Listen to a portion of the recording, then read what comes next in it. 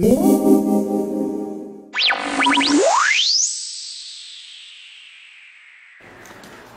everyone, this is Mark from thenokiablog.com, and this is the Nokia N97. I'll show you Nokia maps and how to calibrate it a lot faster than usual.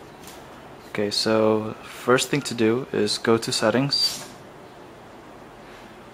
and we want to turn off the turning control sensor.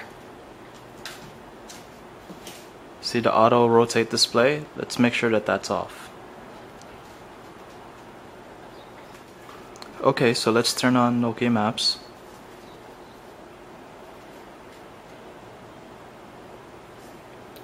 It's gonna try to look for my location. Alright, so when you open up Nokia Maps, the compass is not calibrated yet, so you have to do it every time you open up the application. Right now it's red, meaning it's not working, so we would like that to turn green. So in order to do that, you just do these simple turns with your wrist, and within a few seconds you see that it's green, and you could move it